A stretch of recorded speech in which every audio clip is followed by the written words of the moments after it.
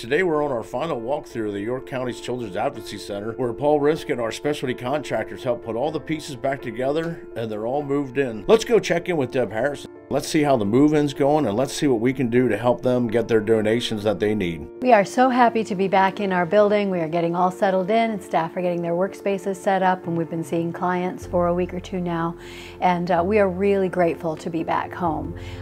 It was an extremely long year with an unplanned snag with a contractor that fell through, and we were so grateful that Paul Risk was able to step in. They got started beginning of November, and we are already back in our building. So we are incredibly grateful and happy to be here. So if people would like to help, we did experience a financial loss with our issue with our previous contractor. So any donations are welcome. People can do that through our website at yorkcac.org.